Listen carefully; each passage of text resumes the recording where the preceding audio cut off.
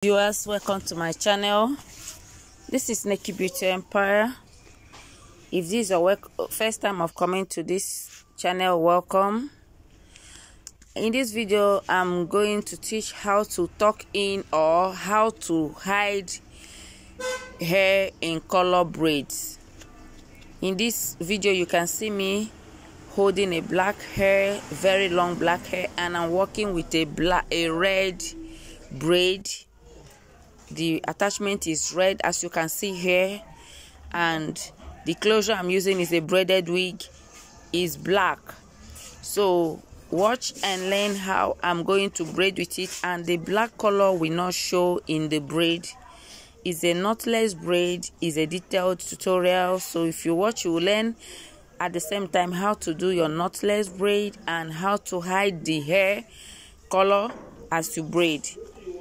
So walk through, and please be patient to walk to the end, because in the video you also learn how to add attachment or hair extension in your braid if you want it to be longer than the attachment you cut, because this braid is really long.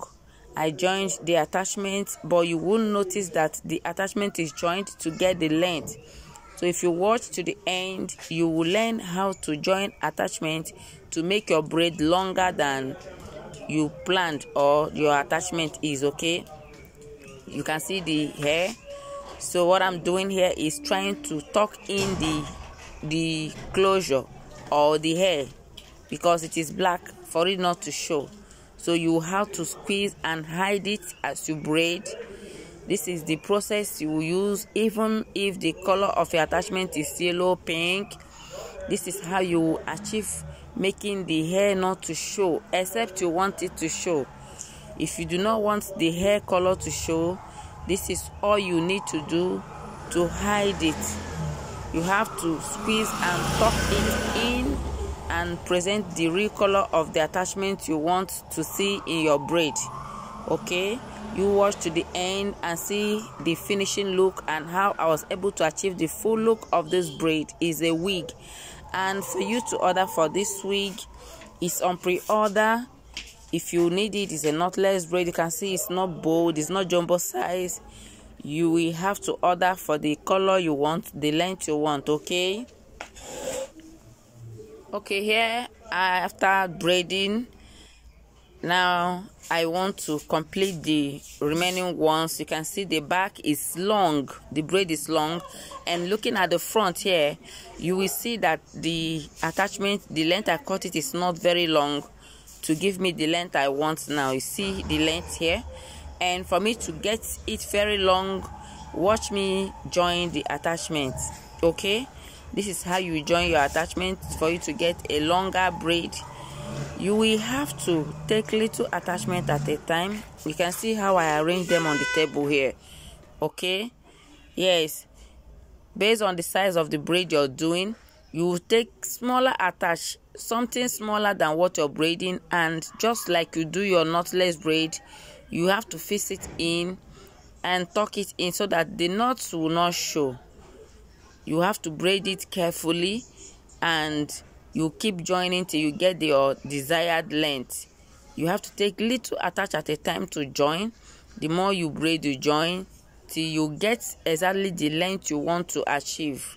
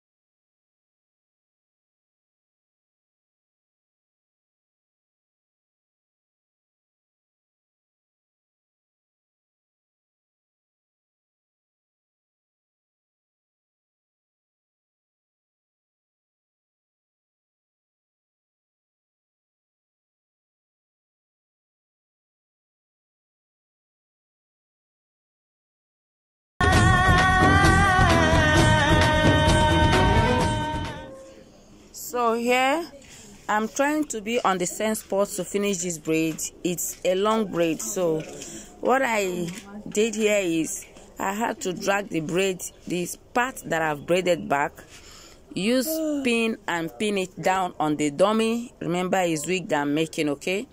I pinned it on the dummy to reduce the length so that I can stand here to do the finishing of this particular braid. It's long, it's taking time to finish, and for me to do the tips I had to twist it. You also see me doing the tips. I had to twist it to have that pencil tips, okay? You also see the picture. You will see the pin here, the way I pinned it at the end, because it's long. You can't see the dummy now, okay? This is me trying to twist the tips to make it have that sharp look at the tips. Look at it. I twisted the tips, okay? And this is the hack. See the pin, the thumb tag is the thumb tag I used to reduce the braid, you can see, so it will be shorter for me to complete the tips.